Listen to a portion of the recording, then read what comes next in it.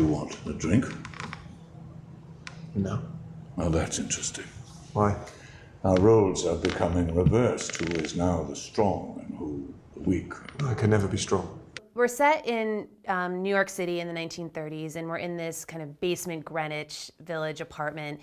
And Gregor is this world-renowned financier, and he's in a lot of trouble. He's had all these corrupt dealings over the past couple of years, and everything's really caught up to him now. And the media and the feds, everyone's after him, so he takes refuge in his son's apartment. They really don't have a relationship, the father and son.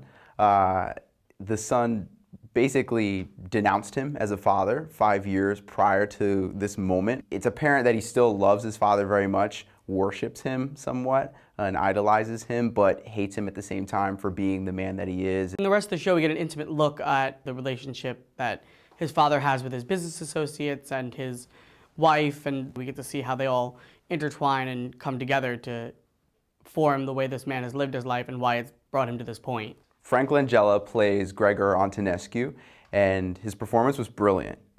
Honestly, he's a great presence. He was the strongest presence on stage. This was a wonderful performance. I think he did a fantastic job. Every motion of his hand, every way he walked across the stage or said anything or whispered things was just so in tune to what you would think this man would be, that it was riveting, actually. Adam Driver plays Vasil Antonescu, the son of Gregor and Frank Langella's character, and he, to me at least, didn't come through as strongly early on, but later on, as the story begins to develop, you really see why his character was played down a little bit in the beginning. He really did a great job conveying that character and kind of being that, stepping into that adoring son role. Although Frank Langella was definitely the headliner of the cast, it wasn't the Frank Langella show. Everyone else carried their part well, everybody else carried their roles well. Without Frank Langella carrying the show, I honestly feel he did carry the show a bit. It was well written, a strong story. He brought the edge to it that made me really feel like I left the theater and liked it. I liked the story and I liked the play.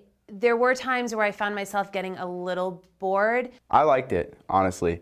I am a fan of shows of this type. It definitely throws a lot of dialogue where you have to read between the lines. And for people who like more simple shows and just want to sit back and eat their Twizzlers and enjoy the show, this may not be the show for them. I think that Man and Boy is a show that there are a lot of people that should see it. There's a lot of friends of mine that I'll tell to go see it, and I'll probably see it again, to be honest. A good show for me is something that I walk out and I can't stop talking about, that I turn to like practically everyone I see and say, you need to go to this show. This one, I didn't get that immediate reaction.